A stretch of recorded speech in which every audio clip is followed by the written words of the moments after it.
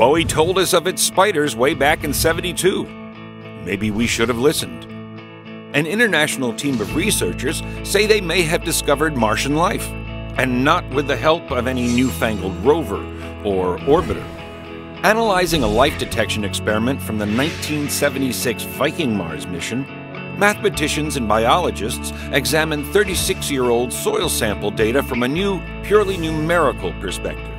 Researchers found a high degree of order and complexity in the experiment's number sets, a dead giveaway, they claim, of biological rather than geological processes.